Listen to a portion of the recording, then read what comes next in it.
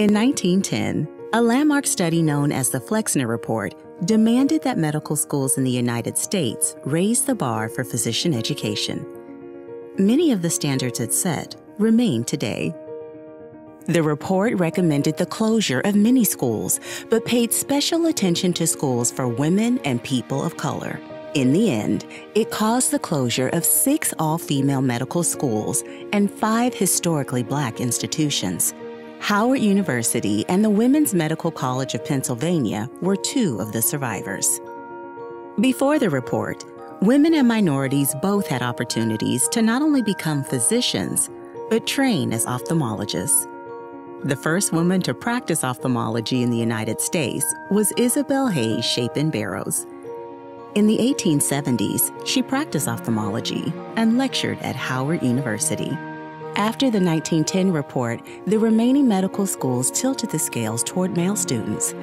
The tide would not turn in the favor of women and minorities until Congress approved 2 pieces of landmark legislation: the Civil Rights Act of 1964 and Title IX legislation in 1972. These laws helped level the playing field. Women and minorities re-entered medicine in increasing numbers. Lois Young was a key pioneer among women and minorities.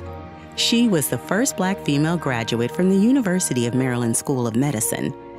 Dr. Young is particularly remembered for encouraging other women and minorities to enter the field of ophthalmology. She was the acting chief of ophthalmology at Howard while I was a student there. And she inspired not only myself, but 8 or 10 of my classmates. We all decided to go into ophthalmology after her. Mentorship is important for encouraging diversity in medicine and ophthalmology. I did a ophthalmology rotation at University of Illinois, really found that I loved it. And while I was doing that rotation, Dr. Eve Higginbotham was there. And she just tapped me on my shoulder. She saw me in the library and said, "What are you doing here?"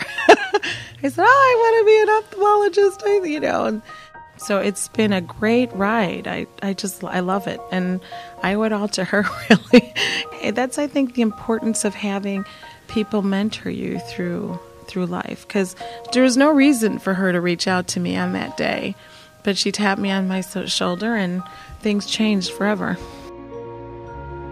And the tradition of mentorship continues.